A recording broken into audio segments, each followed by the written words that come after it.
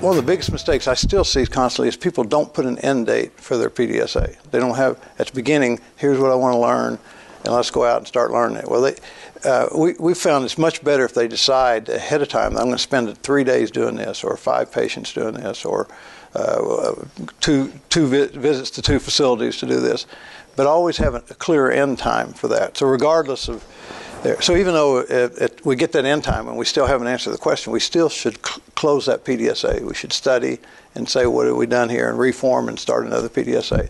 So getting a real close end time.